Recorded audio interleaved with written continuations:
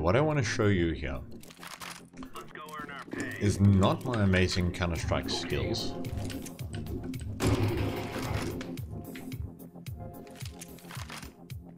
I want to show you 1-point perspective. Look at that. Through that window frame. Horizon line. Vanishing point. Okay, and look how all these lines dissect towards the vanishing point over there. Showing you where the vanishing point is. And now let me go. Whoa! How's this guy? Whoa, I'm amazing.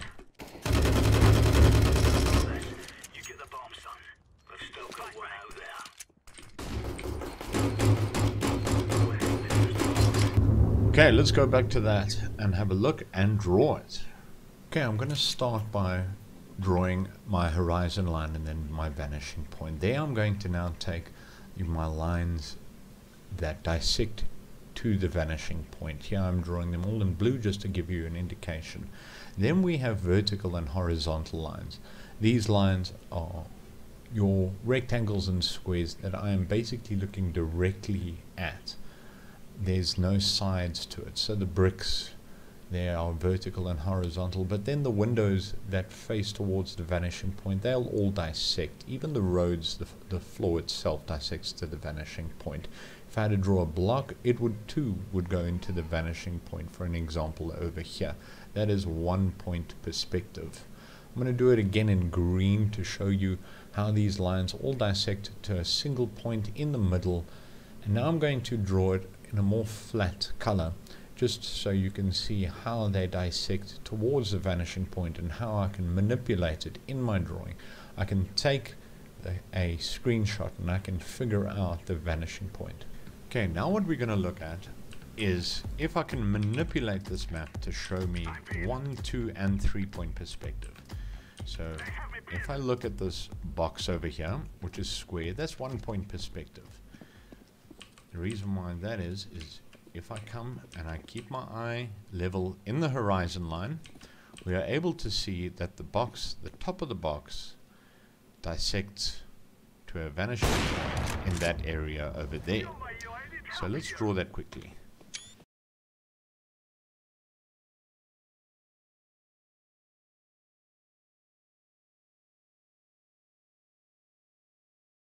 That's number 1. Then if I change and I change my angle, keep my eye on the horizon line, but I'm now looking down with my own eyes, not my character's eyes, then I can see the top of the box moves to a right vanishing point and the other side dissects to the left vanishing point. So let's quickly draw that as well. It's 2.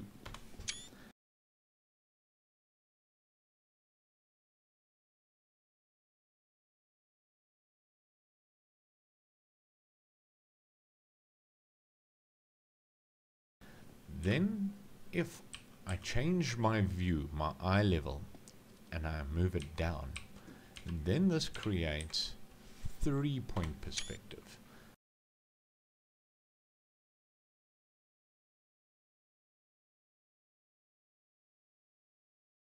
Because the bottom of this box will dissect at a vanishing point over here. And the tops will dissect to a right vanishing point and a left vanishing point. Easiest to see is if I look directly down at these boxes over here.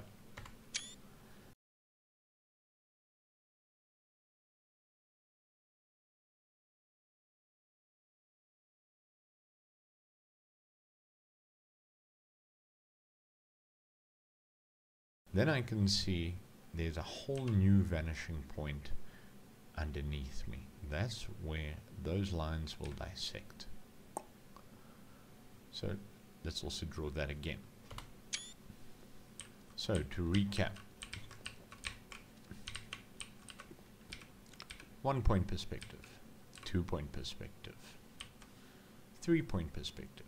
Now a rule of perspective is that The horizon line's there, so if an object is below the horizon line, I'm able to see the top of the object.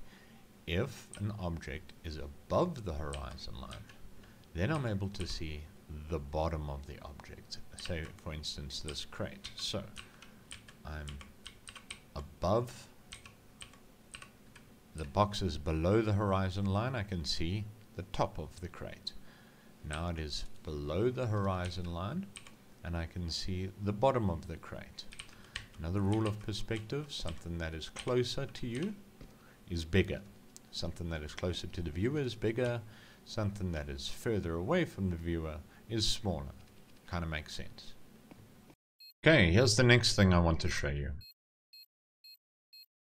Is that the horizon line and the vanishing point is always on eye level. Watch their heads. Look how, as they go further away, their heads are still on the same line. So let's see that again. Here's all my players. Look how they run away. Look, as they get smaller, heads stay on the same line. This also makes it interesting when playing, that if I'm trying to go for headshots, that they should be at eye level. You see that? Eye level. No matter how far they are. Bang! Check that.